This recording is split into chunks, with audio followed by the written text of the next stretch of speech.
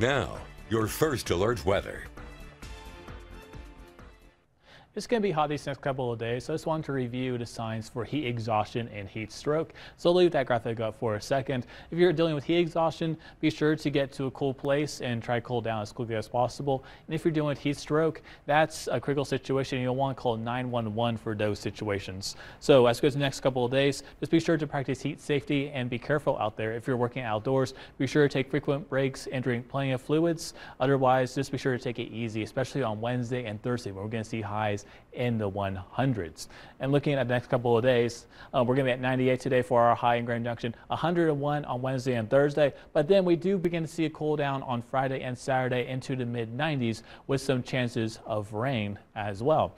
And looking at the next 5 days, Wednesday showing some around there, but I don't buy it. I think it's going to be primarily in the at the Continental Divide, not necessarily for our area, but Thursday, Friday, and Saturday is when I believe will introduce some rain to the forecast. Thursday is going to be a lot more scattered and isolated, I believe. It's going to be primarily in the higher elevations, but we could see a shower or two move into the valley. But Friday looks to be, I believe, the best day for rain across most of the western slope.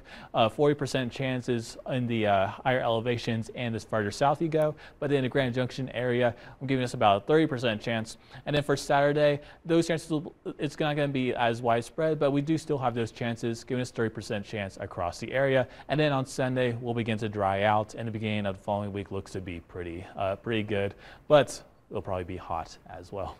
Look at your highs for today. You'll be at 98 in Grand Junction, 97 in Delta, 92 in Montrose, 93 in Cortez, and 99 in Moab. So most areas today will be in the mid to upper 90s. And then, of course, that will increase as we go into the next couple of days. The Jackalopes are home tonight, hosting the Rocky Mountain Vibes. First pitch is at 6:35 p.m. and temperatures for that game, they'll be starting off at about 98 degrees. So it's going to be a hot one under mostly sunny skies and winds of 5 to 10 miles per hour. And the temperatures are only going to cool only slightly, though, to the mid 90s. So unfortunately, it's going to be a hot one, but with these winds of 5 to 10 miles per hour, especially with those 10-mile-per-hour winds, could maybe provide some slight relief with a quick little breeze here and there. Otherwise, this is going to be a hot one. So be sure to drink fluids, and if you can, maybe find some shade now and then at the game. But otherwise, if you're going tonight, be sure to enjoy it. Looking at your 7-day forecast, we'll be at 98 today for our high, warming up into the 100s on Wednesday and Thursday, and then cooling down into the mid 90s on Friday and Saturday with those rain chances. In Montrose, you're looking at a similar story. You'll be in the mid 90s on Wednesday and Thursday before dropping down to the low 90s with those scattered showers and thunderstorms. Delta, you'll be in the 100s on Wednesday and Thursday before dropping to the mid 90s with those chances for scattered showers and thunderstorms.